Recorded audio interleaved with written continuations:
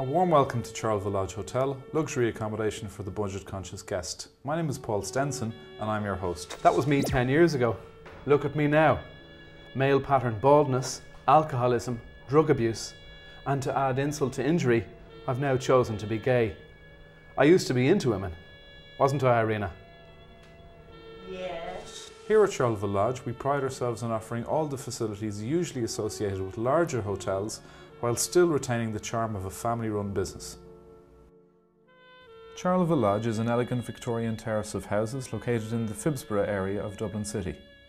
Beautifully restored and tastefully refurbished in a traditional manner, Charleville Lodge is often referred to as boutique accommodation.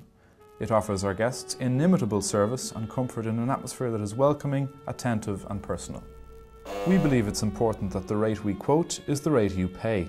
Therefore, wireless internet access, daily newspaper, car parking and full Irish breakfast are all complimentary. Wi-Fi is still complimentary, but if you think you're getting your breakfast for free, you can fuck off. A choice of breakfasts, including our popular full Irish, is provided in the cheerful atmosphere of the dining room. And as you can see, it's still as busy as ever. Oh, here's a guest. Sorry, I was just looking for the bogs. Charleville Lodge boasts 30 well-appointed guest rooms. All rooms have ensuite facilities, direct dial telephone and colour television.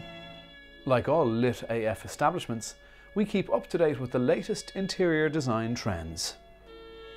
The spacious, secure car park to the rear of Charleville Lodge is at the disposal of our guests. In temperate conditions, the Charleville Lodge courtyard is also available. Take morning coffee al fresco or simply relax in the surroundings of our gardens, which usually enjoy sunshine in summer mornings and afternoons. We hope you enjoyed our blast from the past look back at Charleville Lodge and our tour of our newly refurbished palace. We look forward to welcoming you soon, but don't forget to stay the fuck away from TripAdvisor.